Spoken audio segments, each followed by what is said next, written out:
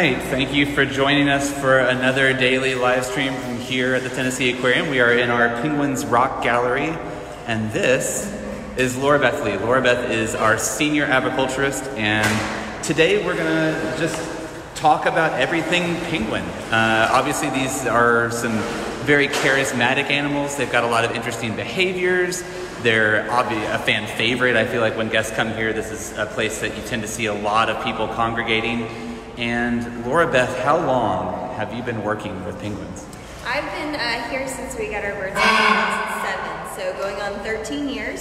And some of the birds that are still here with us are some of those original penguins that came here back in 2007. So I feel like I know these guys better than almost anybody that works with them here. So there's a lot of different personalities, a lot of older birds in their colony, a lot of loud mouths. Definitely want to be on camera. Are you done? For now. All right. That's Merlin. He's one of our loudest macaronis. But yeah, so we have some younger birds in here, some older birds. We have a nice mix of penguins in here, and they are doing well. Life for them is same old, and it's kind of routine in here, and I think they're definitely enjoying their ice cubes today. You can probably see we've got ice cubes and snow around the exhibit, so that was their enrichment today. And they are still playing with that. All right. Well, as we talk with Laura Beth, if those of you who are watching, thank you for joining us. But if you have any comments or questions for Laura Beth, go ahead and post them down in the comments, and I will do my best to answer in between penguins making the loudest noise you could possibly imagine in this echo chamber. But I guess one of the first questions we should probably ask Laura Beth is for people who've never been here before, because we probably have some people who are watching who've never visited. What species of penguins do we have in here? Because there are obviously two very different kinds of penguins here. Yeah, so we have macaronis, which that's chaos right there going by, and we have gentoos. So gentoos are going to be the bigger birds that have the white markings on top of their head, and they have yellow beaks and feet, and they're probably the third largest in size. So these guys average around 15 to 20 pounds. Now there's a really big difference in the top three species of penguins. You have your emperors and your kings and your gentoos. So there's a big stair-step difference between those top three. But gentoos are actually famous for something, and that's for being the fastest swimming bird in the world. So they can go about 22 miles an hour under the water. And then our macaronis are our smaller ones. Those are the ones that were screaming just a second ago. They have the yellow feathers on top of their head, and they are excellent jumpers and climbers. So they've actually been called the alpine penguin, and these guys like to be at the highest point in our exhibit. They like to climb to the top of the rocks and kind of keep an eye on everybody. They're a lot less interested in interacting with people as they are interacting with each other. They're much more dynamic as a social group with each other, whereas the gentoos usually like to come right up to us and stand right beside us and want to know exactly what we're doing every second of the day. And who is this in front of us? This is Flower right here. So she'll open her mouth and kind of hiss a little bit.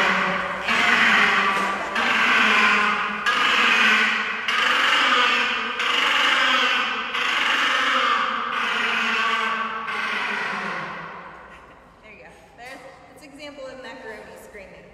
But yeah, Flower just really likes to be side by side near us, and we can tell them apart by the bands they have on. So Flower's the only gentoo with purple bands. This is her son, Beaker, in the green and purple. So we can look at every single bird very quickly and easily and be able to identify them, and that comes in really handy if we need to feed them or give them vitamins or medicine, or what we're getting ready for is breeding season. So we need to know which birds are pairing together so we can keep track of chicks in here. So you mentioned earlier that it's obviously, it's important for the birds to kind of maintain the status quo, to keep their schedule going. So as you talk about nesting season, that's something we do every year. That's not something that's special just because of the circumstances surrounding. Oh no, absolutely not. We had our breeding schedule set in place for more than a year. So we knew exactly when we were going to do some physicals on all of the birds, make sure they're healthy going into breeding season, and we knew our rock date months and months and months ago. So everything's gonna go according to plan. A lot of these guys have already had their physicals to make sure they're healthy. We have a few more to do. We'll be doing that next week. If you tune into our webcam next Wednesday, you're not going to see any penguins during the middle of the day because they're going to be getting all of their physicals done, and we'll be cleaning this exhibit. And then on April 2nd, which is a Thursday, that's Rock Day. That's the exciting day here. They're going to get nesting rocks, and they'll be able to start building their nest. Now, this is why they like the ice so much, is because they can actually pretend that it's nesting material, and they can practice building their nest. We do have some questions coming in. Christy Hofarth, and again, I'm going to go ahead and just apologize because I am undoubtedly going to butcher some names in the process of doing this stream, so forgive me ahead of time, but she would like to know, what kind of training do you have to do to do your kind of work? Her daughter aspires to work with animals. Yeah, so everybody that works here at the aquarium comes from different backgrounds. Having a background in science, studying science in high school and college is very important because it gives you a basic understanding of animals. But a lot of folks that work here have majors that don't necessarily on paper translate to working with animals. I have a theater degree. Other folks have art history majors. So we come from a lot of different backgrounds, but the one thing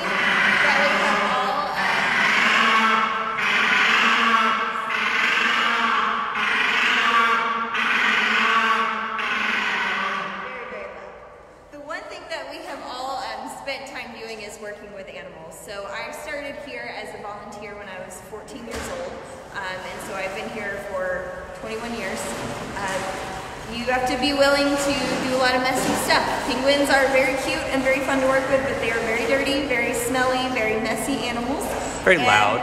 Yes, and most of my day is spent cleaning up after them. So you have to be willing to get your hands dirty, but the reward is getting to work with these guys. And not a lot of people get to say that they work one-on-one with penguins. So it is it's a very special job, and it's my dream job. All right, so we have, that was one excellent question. I know there are a lot of you out there who are watching who are home with kids, and if you have kids who have questions, it doesn't matter what that question is. Please type it down in the comments because Laura Beth would be very happy to answer it, and I would love to pass it on to her. So please put those comments down there, and I will read them out as they come in. Natalie Watson asked, do you work with different animals or just the penguins? I do work with different animals. So I'm an aviculturist, and that generally refers to birds. So penguins are my main focus, my main area here at the aquarium. But we have a few songbirds. We have an owl, and we have a crow. And so we have other animals that I interact with. And of course, a lot of us kind of cross-train. So I can help out with shows and things with the otters and with the lemurs and just be able to get different experience. But the penguins are my main focus. Another question from Brandy Moore Burdick, who asked, what do they eat at the aquarium? This is from Braden, age 13.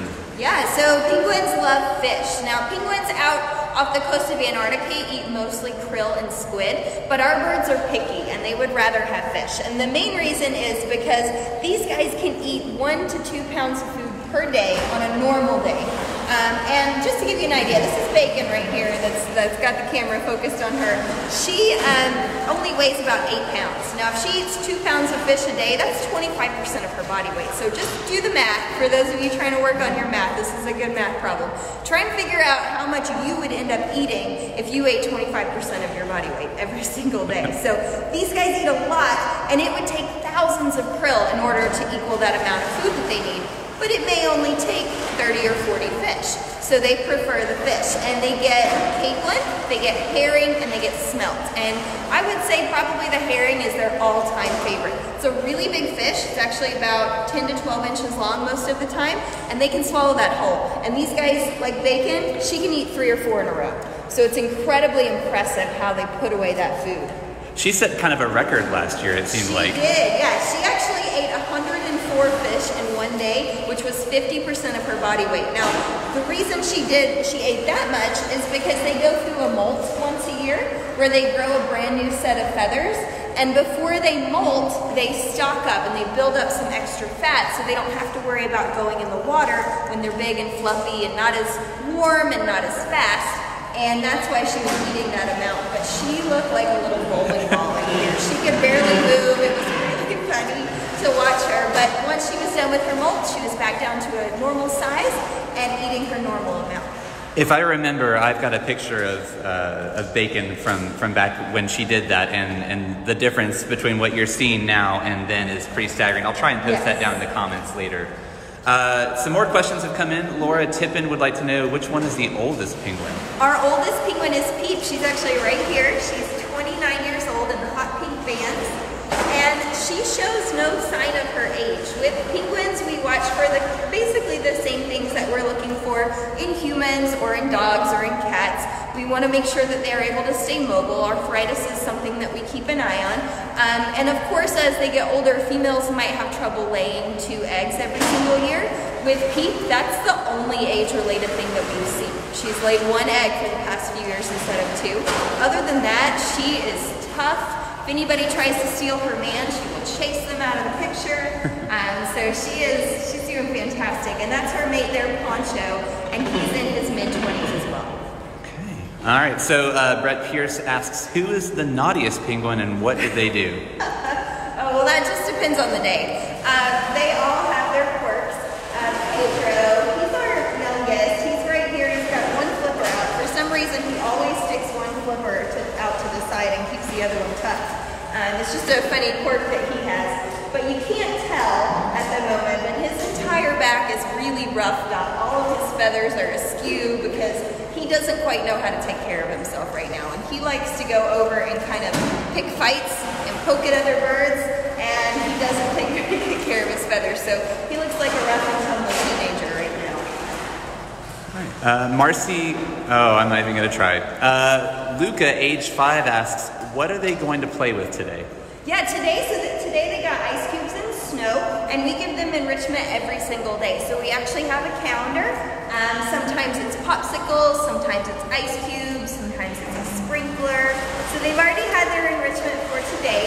But not only do they get enrichment that we bring out here, but we also let them explore our backup area. The areas where we get their food ready and everything, we can let them wander around back there while we're cleaning in the morning, and that's really good enrichment for them too. Christy Fielder asks on behalf of Micah, age 7, do the penguins have names? And you've been dropping a lot of names, so what's interesting to me about this, and I'll let you answer, is that you not only know their names, but you definitely know their personalities. Oh yeah, these guys, they're all so different. I can tell you stories about every single one. But yeah, they do all have names.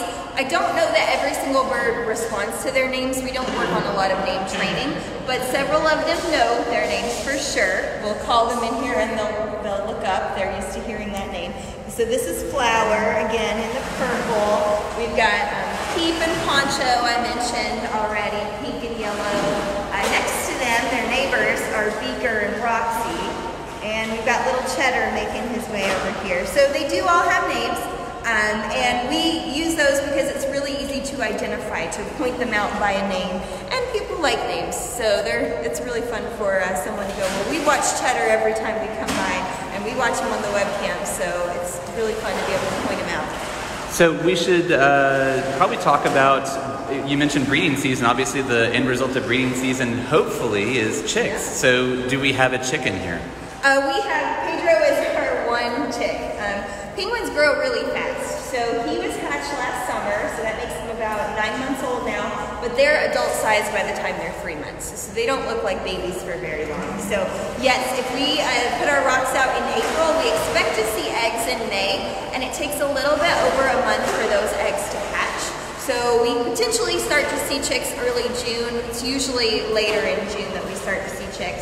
And then they take 75 days before they can actually leave the nest. So breeding season will stretch on for months. It kind of feels like years for us by the end of it because they're very messy during breeding season. They have nests full of rocks, and we have to still try and clean around those, and they're guarding their nests. So summertime is the most intense here for us, but it's also the most exciting because we end up with babies.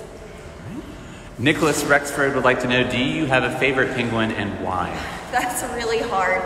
Just it's like asking a parent what their favorite kid is. You might have one, but you can never admit it out loud. So one of my favorite penguins was actually our first Gentoo chick that ever hatched. Her name was Shivers. and she hatched here in 2010. Now she doesn't live here anymore. She actually lives at another zoo because we move our birds around to make sure we keep the genetics really healthy. So she is off somewhere else. Hopefully she's had some chicks of her own, and she's doing really well. So it's very hard for me to pick a favorite in here. For the birds, they play favorites with our staff. So Flower, I'm probably one of her favorites, and Bacon as well. So they like to just kind of stand right next to me. All right. I'm not going to try and pronounce your name. Aaliyah, your last name? I'm sorry, but she's asking, Lucy wants to know if penguins run. Penguins do run. They look really funny when they run because they're not meant for moving on the land. They have actually longer legs than what it looks like, but because of their body shape, they're built like a football. They don't move very gracefully on the land. But yes, they do run, and if they are chasing one another, it's very funny to watch them go back and forth across the exhibit. All right. Brandy Moore Burdick would like to know on behalf of Anna Claire, age 10, do they like hot water? No, they don't like hot water. So these guys need to be where it's cold. So their water is actually 42 degrees, and I'm all bundled up because it's about 45 degrees in here. So they need it to stay nice and cold. They're basically wearing a heavy winter jacket, and you wouldn't be comfortable wearing that winter jacket outside in the summer or somewhere where it's nice and toasty. So they need it to be nice and cool. Anything about 55 degrees or cooler is good for them. Joanne LaBounty wants to know, my son is autistic and wants to work with animals. Do you employ people with disabilities? We do, absolutely. And the aquarium actually has some really good programs for folks with disabilities. We also have homeschool programs. We do a lot to make sure that everybody gets to experience everything here. And working with animals is one of those things that it doesn't really matter what your abilities are. If you're willing to work and you're willing to watch and interact with these guys, then it's something that everybody can do. A big part of our job, especially during breeding season, is just watching and observing animals. That's how we learn so much about their personalities and how they interact with one another. So if you're interested in something like that, the best thing that you can do this at home right now since you're not able to visit us here, you can sit out in your backyard and start watching the birds in your backyard and start taking notes of the kind of birds that you see, where you see them going to eat.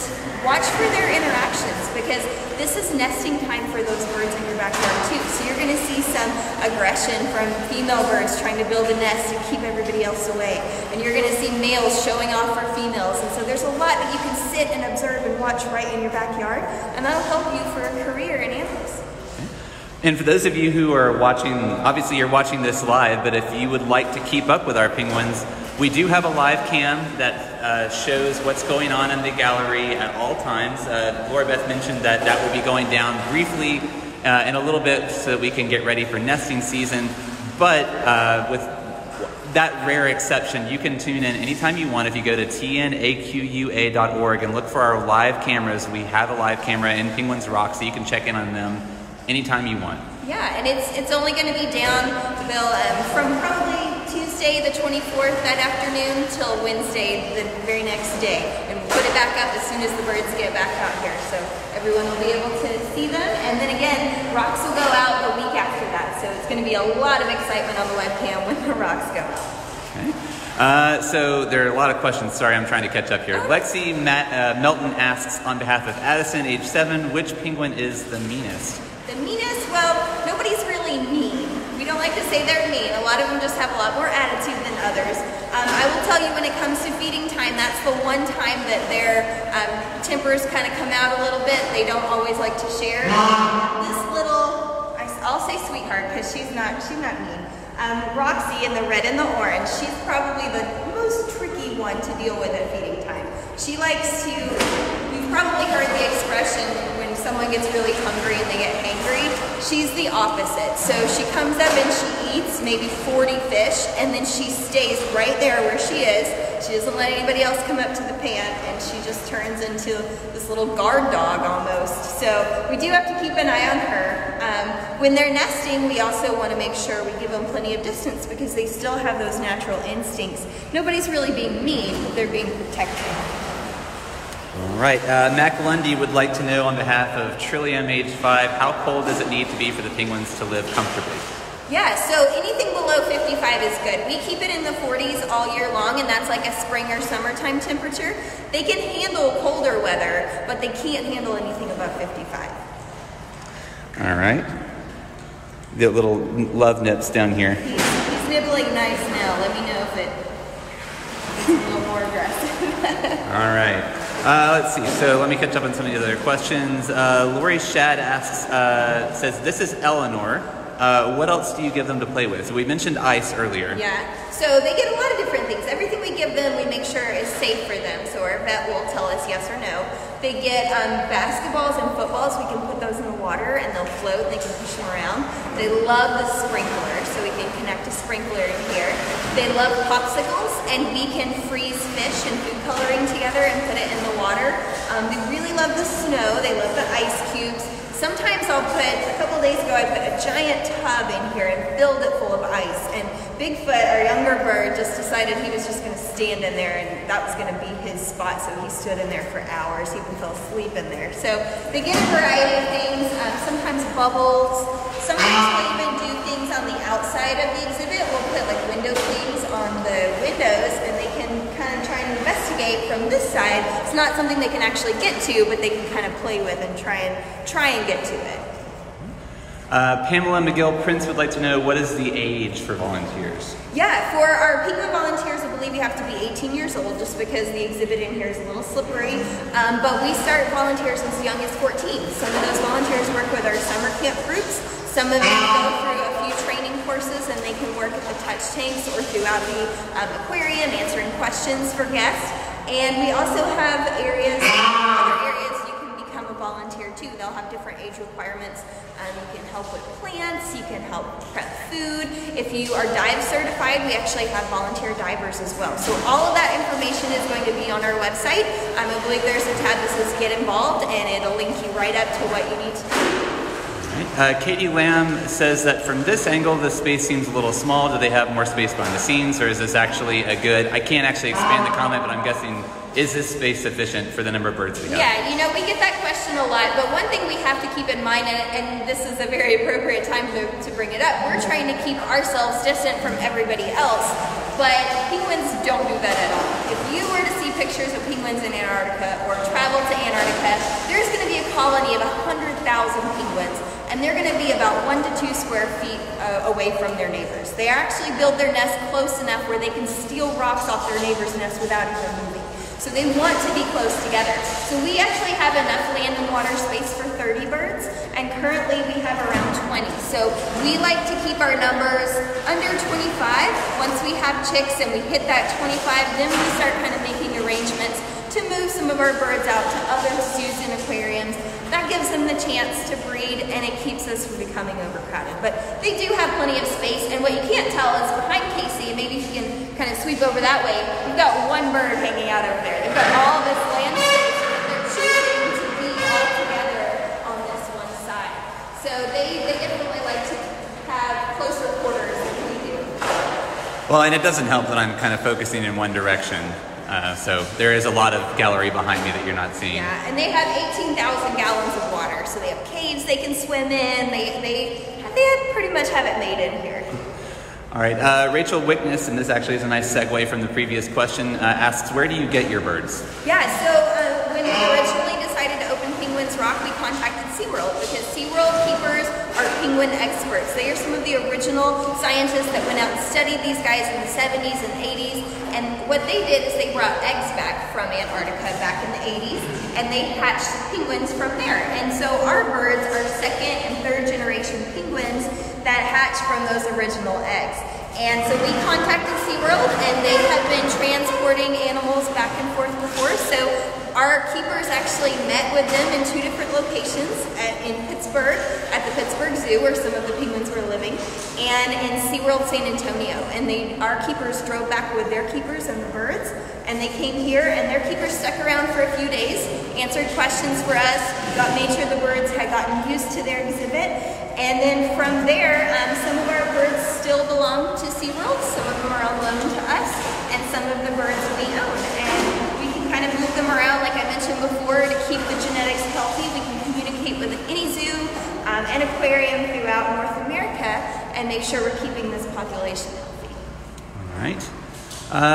Lisa Marie would like to know, why do you like penguins? Why do I like penguins? Penguins are fun to work with, and they give you a lot of attitude and they give you a lot of sass, but they also give you a lot of respect. And it's hard if you are an animal lover, if you have a dog or a cat at home, you know that oftentimes animals are so unconditionally devoted to us. Even though these are not pets, these are animals that we take care of here at the aquarium. We often don't deserve them. They're often a lot better than we are. So getting the chance to work with these guys up close and just being able to provide the best possible care for them is a really satisfying thing for me. So I know that whatever I'm doing in here is directly helping them out. There's actually a quote, and it's a quote we have framed in our penguin backup area, and I love it. And it says, "Our quality of work is their quality of life." So it lets me know that what I'm doing every day is directly impacting them. So it makes me want to do the best I can because that's what they have each day. Andrea Faith would like to know, on behalf of, I'm guessing this is pronounced Julieta, and if I messed it up, I apologize, age 10, why does the macaroni penguin have yellow hair? Yeah, so that's actually how they got their name, macaroni. So they have those little yellow feathers on top of their head, and you can get a close-up of Chaos and Merlin if you want. So those feathers actually refer to men back in England who would wear feathers in their caps, and they were called macaroni dandies. If you've ever sing the song Yankee Doodle, there's a line, "Stuck a feather in his cap and called it macaroni," and that just refers to men who would wear those feathers in their caps. So the first explorers to see macaroni penguins were reminded of those men back in Europe, and that's how they got their name. Deanna would like to know, who do you think the clumsiest penguin is? Definitely Bigfoot. He's very appropriately named. He's our younger bird. He's kind of got his back to us right now, but he oftentimes doesn't sit with his feet straight. He kind of overlaps them, and then when he starts to go moving, he trips over his own feet. So Bigfoot is a very appropriate name for him. So, and they're all a little bit clumsy when they're getting ready for molting and they put on that extra weight. They can't jump as high or move as fast, so it's kind of funny to see them kind of moving around when they're big and chubby. Sharon Eves would like to know, have you ever fallen into the water in the exhibit? I have not, but a few people have, so it's just a matter of time. I've made it 13 years. I don't know how long it'll take before I fall in, but it will happen eventually. And the gallery is full of ice cubes today, so... All right, let's see, Mallory Messersmith would like to know, do the penguins sleep standing up? They do. They can sleep standing up, they can sleep on their bellies, they can sleep on their heels with their toes in the air. So it really depends on the bird, what's more comfortable for them, and also where they're nesting. Some of these guys choose these really awkward, uncomfortable rocks to sleep on top of, but for them it must feel great. This guy here, Poncho here in the yellow, he's usually our last one to wake up in the morning. He likes to lay flat on his belly and he doesn't want to move until we absolutely make him get up and get moving for the day. Let's see, Nicole Taylor would very understandably like to know, on behalf of Madison, why do they make that noise? That is how they communicate. So birds are really vocal. If you go outside right now, even if it's raining here in Chattanooga, but you'll still hear birds calling, and that's how they communicate. We're a very vocal species, and so are they. And so they do a lot of yelling. They're saying, this is my nesting spot, this is my mate. Maybe they're trying to attract their mate over to a certain area. So they're just very vocal, and they like to talk.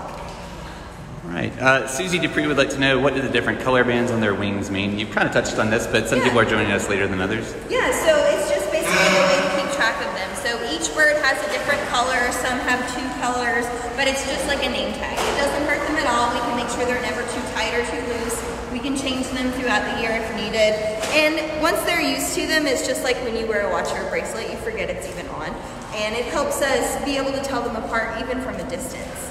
Lexi Melton is asking for Addison, age 7, which one of the penguins is the nicest? There are a lot of questions about personality, but I mean, these are very charismatic birds. Yeah, well, they are, and it all depends on the situation. For example, one of our sweetest birds in here toward people is Noodle. She's a little blue-banded macaroni. However, I have seen her chase gentoos out of their nest and knock an egg out of its nest, so she's tough when she needs to be. So it all really just depends. Bacon right here that he was just filming, she's pretty sweet. And she won't even, we'll see if she'll even stand up here for a second. Oh, you're heavy right now. So see, she enjoys this. And I'm never going to pick up a bird that doesn't want to do this. She enjoys being up close to us. She likes sitting on her knee. She likes being up high. And she's very comfortable with this. Cheddar right here, even though he seems interested, he would not be comfortable sitting on my knee like that. So I know the birds, I know what they're comfortable with, what they are interested in. And she's a pretty sweet little bird. And something you just said is probably something that we should touch on, because a lot of how you interact with the animals and how all of our animal care specialists interact with the animals is all about choice. Yeah, exactly. We never want to make any animal do something they're not comfortable with. So we give them a lot of opportunities to try new things.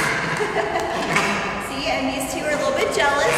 Flower wants my attention. Bacon's got it. So I'm going to put Bacon down over here. There we go. But yeah, it's always their choice. They get to choose whether or not they want to do something, whether or not they want to play with enrichment, whether or not they want to come into our backup area, or whether or not they're comfortable letting me touch their bands or touch their back, or Flower will even let me open her mouth so I can see inside of it. So there are birds that are comfortable with that, and there are birds that are not, and that's totally fine. We work really hard to make sure we know each bird individually, and we keep them comfortable and keep them happy. Natalie Griffith Black asks on behalf of Elliot, age 6, do the penguins go to the bathroom in the water or on land? And I wish that I'd had the camera because it's kind of been everywhere. It's everywhere. So they go to the bathroom in the water, and it's constantly filtered like a big giant fish tank. They go to the bathroom on the land. You can see it on the ground behind them or there. Penguins, it's pretty funny. Penguins do something called projectile pooping, and it sounds hilarious, but that's basically what it is. Think about it, if they're sitting in their nest, they don't want to go to the bathroom right there in their nest because there's going to be kind of a horrible pile of poop by the end of breeding season. So they kind of poop away from their nest. And if you're in here and you're not wearing the proper clothing and you're standing in the wrong place, you can get it right on you. So you do have to be aware of where you are. Yeah, you can see actually a streak kind of right behind us. Yeah. That white stuff, that is poop. Yep. All right. Maggie, age 6, would like to know how many steps a penguin takes in a day. I don't know how you would know that. Oh, yeah. You know, they're not really an animal we could put a pedometer on and measure, but I would imagine these guys probably do more swimming than they do walking in here because they're much more graceful in the water. It wouldn't be anywhere near close enough to what we walk in a day. But they're actually much more comfortable in the water. So I bet if you could measure how much time they spend swimming versus how much time they spend walking, that would probably be a little bit more accurate. Okay. Well, and that'd be a good thing for you to check out on the live cam. As we've mentioned a couple times already, there is a live cam in this exhibit. You could do your own observations from home and see what kind of time split there is between how much time the penguins are on the land and how much they're in the water. Yeah. That would be a good scientific activity to take part in. Melvin Lawson wants to know how many fish do they eat per day? Yeah, so it really just depends on the bird and the size of the fish. If I'm feeding out herring, they only eat about 4 or 5 because those herring are really big, again, 10 to 12 inches long. If they're eating capelin, some of these guys can eat 60 capelin a day. That's 2 or 3 pounds of food. This guy, Poncho, I know we focused on him a lot, but he's our biggest guy. He's also our pickiest eater. He does not eat every single day. Since we hand feed our birds, we actually keep track of what each one is eating. It's a really good way to kind of know that everybody's healthy and doing good, but it also teaches us about their feeding habits. Most of them are going to eat the same amount of fish every day, but Poncho maybe only eats 5 days a week, and the other 2 days he might not eat anything, maybe 1 fish, maybe 2. But on the days he chooses to eat, it might be 75 fish. He'll just kind of load himself down and then he's good for a day or 2. So they all have different feeding patterns. Most of them actually prefer the afternoon feeding versus the morning. So it kind of depends on the bird. And this exhibit actually will be fed pretty soon after this live stream ends. So not to keep plugging the live cam, but if you want to watch them being fed, you can actually do that by going to our website, tnaqua.org, and checking the live cam. Nicole Taylor says, asking a lot of good questions. Alyssa wants to know, can they fly because they are birds? They are birds, but they cannot fly. Not all kind of birds can fly. Ostriches can't fly, emus can't fly, penguins don't fly. The one thing that makes a bird different than any other animal is that they have feathers. And I know it doesn't really look like they have feathers, but their feathers are so close together. They have 80 per square inch. And that makes it look more like a diaper sweatsuit rather than feathers. But they are covered in feathers. The reason a penguin can't fly is kind of twofold. Number one, they don't really need to. Their food comes from the water, so they need to be able to swim. They don't really need to cover distances flying. But the second reason has to do with their swimming. If you're a lightweight bird and you're light enough to fly, you're not going to be strong enough to dive down deep and go after the fish. For some of these guys, they have to dive between 400 and 600 feet down just to find food at different times of the year. And they have to be heavy enough in order to do that. So if you look at these guys in here, they're not much different in height than an owl that you might see in your backyard, but they're way different in weight. Cheddar here, maybe similar to a barred owl that you might find in your backyard. That was poop, you just missed poop. Yes. But Cheddar, he weighs about 9 or 10 pounds, and that owl in your backyard is going to weigh 2 or 3. So there's a very big difference in how their bones are structured and how much muscle they have, because these guys need to be able to swim. All right, well, Laura Beth, I know that we're probably closing in on the time that you need to start getting these guys ready to have their food. I'll ask a couple more questions, and then we'll go ahead and end this stream, but please keep in mind that as this period of unprecedented, social distancing is happening and you all are stuck at home, many of you with children, use us as a resource. We're trying to put out as many of these live streams as we can. We're connecting you with animal experts. We're putting up fun animal videos. We've got a lot of resources available that are available at any time for you to do activities at home with your kids. We've mentioned the live cam several times. So please, turn to us because we're still here. We're still doing our jobs. Laura Beth is here basically every day. We were talking before the stream. She's still on a normal schedule because these birds need to be on the same schedule as always for their own well-being.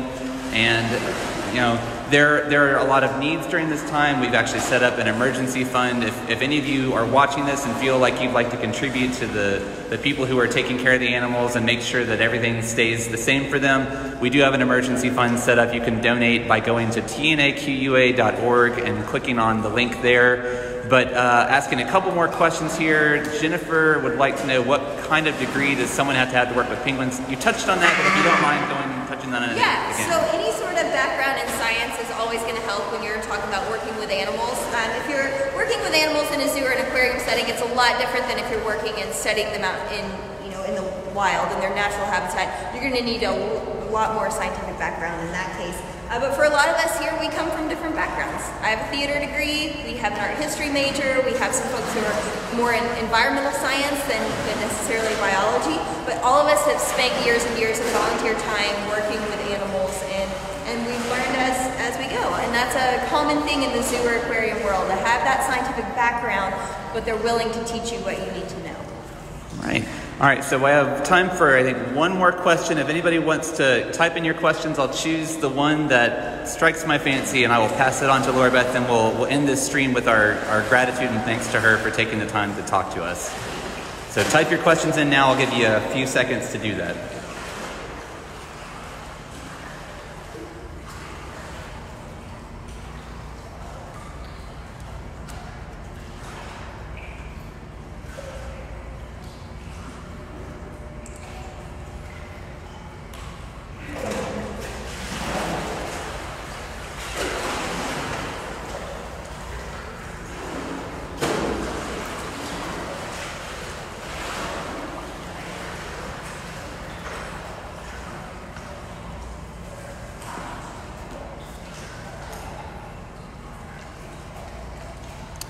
I will actually ask two questions because Beth Biddle has, I think, asked this. This is the second time. I've missed a couple of questions. Sorry, a lot of them have been coming in faster than I'm used to trying to get them out to Laura Beth. So Carl H6 would like to know, do penguins sort objects? We actually haven't worked on that with them. A lot of birds are very smart. Parrots can sort things. Our crow is amazing at sorting and finding things. We haven't worked a lot on that, but we have a brand new enrichment item and they're bright colored dots, and we have been putting them on the floor and trying to get them to stand in a specific location. I think that it might help birds like Roxy, who don't always like to be nice at feeding time. And we've noticed they already show preferences to color, so it's something that we can work on in the future because they already can tell a difference in different colors. Okay. All right, so the final question I'll ask is Amanda Mitchell wants to know how many baby penguins are born each year there? Yeah, it really just depends. We've had years where we've had none just because eggs are not fertile. Sometimes the eggs they're sitting on are just not fertilized eggs. We've had as many as 5. So we really don't know what this year is going to bring.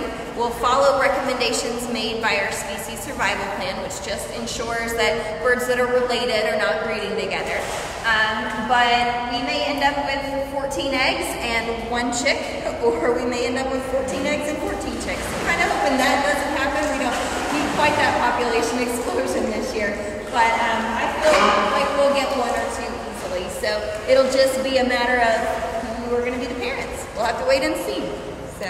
All right, well, we'll keep you all updated on all the happenings in Penguins Rock in the coming months. It's, as Laura Beth has said, it's going to be a very exciting time for all of us and for the birds. So keep track of that on the live cam that we've mentioned a few times. And Laura Beth, thank you so much for taking the time. Thank you for all that you do. I mentioned it once, but if you do feel the need or would like to donate to the aquarium during this time when a lot of the people aren't here, we don't have any visitors, we are closed. We would love for you to do that. We're got an emergency fund set up, and you can donate at tnaqua.org. In the meantime, do please come and use us as an educational resource or just to relax. We're here to try and help you. If you have any suggestions for content you'd like to see, post it in the comments. I'll be sure to look at that and make plans going forward. But I'll go ahead and end this live stream. Thank you all for joining us, and we'll see you next time.